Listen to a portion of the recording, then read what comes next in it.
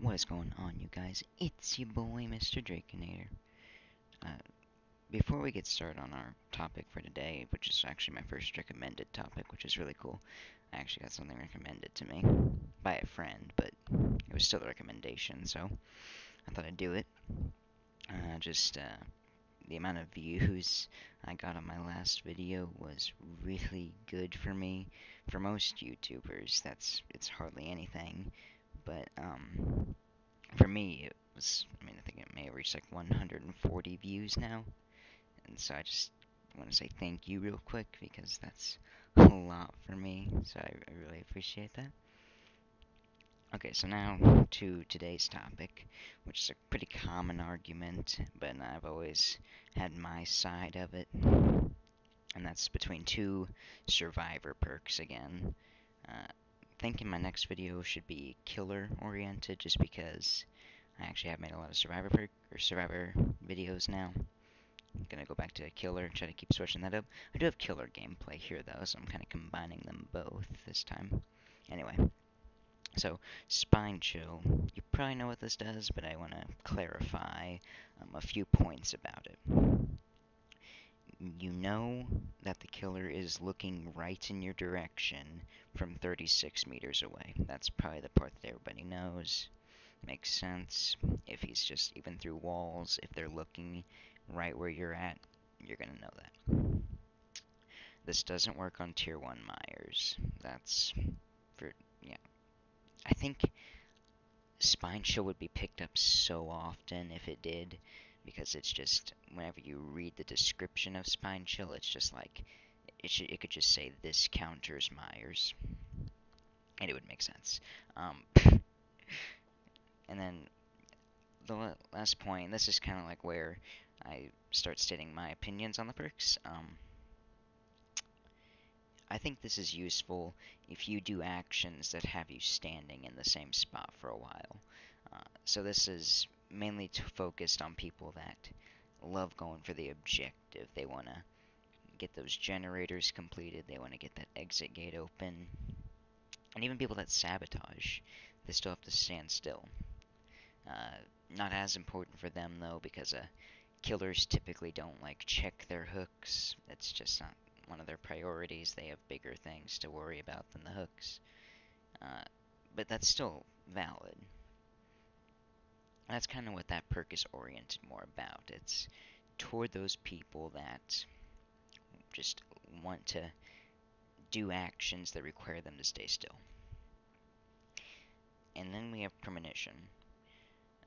So this allows you to detect the killer you yourself, okay, and that's one of the major differences between the two. Spine Chill is more focused on if the killer decides to look at you. Premonition, it's if you decide to look at the killer. And basically what it does is, if the killer is 36 meters away or closer, and you look in his direction within a 45-degree cone, then the perk goes off, letting you know that he's over there. This perk actually has a cooldown, unlike Spine Chill, of 30 seconds at level 3. And both of those stats are for the level 3 of the perks. I don't think the perk should be used unless it's level 3. They're just not as worth it for me.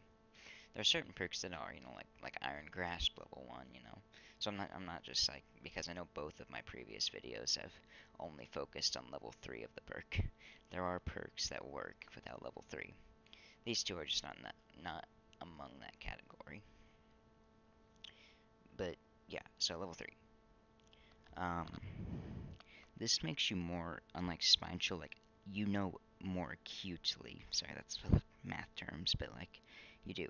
You know much more specifically where the killer is. With Spine Chill, you know they're looking in your direction, but they could be anywhere within that 360 degrees around you. With Premonition, it's just right there. You just... That's my preferred perk. And for me, but that's not an argument. I can't just say, well, I prefer Premonition, so it's better. No, that's not gonna work. But For me, I think this perk is better for saving people. So, like if you want to go save a hooked survivor that you're not in a call with, you're not talking to them directly, and you're unsure of where the killer is in relation to them, Premonition's really good for that. It lets you know if they're camping or if they're just even anywhere near them at all. And so that's why I prefer it, because I like to go for hook saves. Uh, Sometimes a little bit too much, because my friends get mad at me because I keep the killer at the hook because I want to save them too bad. Anyway, and I also think it's pretty good for distracting the killer. Now, this is a side that is a bit more arguable, but for me, like, I do like distracting the killer at times. And sometimes, like, we'll be kind of in a long chase, and we'll reach like a pallet town, or maybe like a place in Crotus Print Asylum where there's like a lot of walls. Sometimes I lose track of where the killer is, and sometimes that premonition, um, like noise, will tell me, like it reassures me exactly where they're at. That's very situational. It takes really good timing for that to be valid, but it still is there. So that's kind of more what it's oriented around. It's for the people that are running around and just like never staying still. They're always just moving and trying to really take action rather than sitting and repairing. There's nothing wrong with sitting and repairing. That's still good for the team. I'm not saying that. But they just are doing something else for the team. And so, in a way, I think it comes down to your play style. I don't think any one perk is better than the other. For me, Premonition is, but that's only because it fits my playstyle. There's some people that probably hate Premonition. If you just don't like being altruistic, and you're not the type that likes to distract the killer, you probably hate Premonition. That's fine. I think Spine Chill works better for new players, certainly.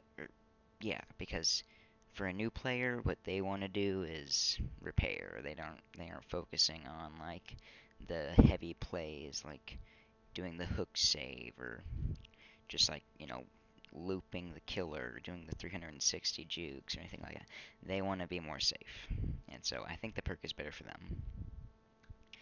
Uh, Time-wise, I'm trying to keep this video shorter, but just as a concluding statement, I think you should contemplate um, the like points I made in regards to what when each perk works best, and decide which one do I do more. Do I stay still? Am I always repairing, or am I sabotaging, or whatever the case may be? Maybe even love cleansing totems. That's not a big one, but it's still there. Then go Spine Chill. If you prefer running around like me, you run Premonition, you never run Spine Chill. I never run Spine Chill. I don't like it. But that's just me. So I think it comes down really to, once again, playstyle. Uh, Again, much shorter video. That's just what I'm working toward, because it's a video. These videos are, people want to listen to them, but they can get boring quick. So I'm ending this one quicker, and I'm going to try to do that consistently. I hope you guys enjoyed. I'm really enjoying like getting these videos up there, and I'm glad more people seem to be viewing them, and I really want to keep that fluency going and it keep raising. Uh, so other than that, that's about it. Very short, wanted to get to the point. I gave my explanation on both the perks, and other than that, I'll be back, my Terminators.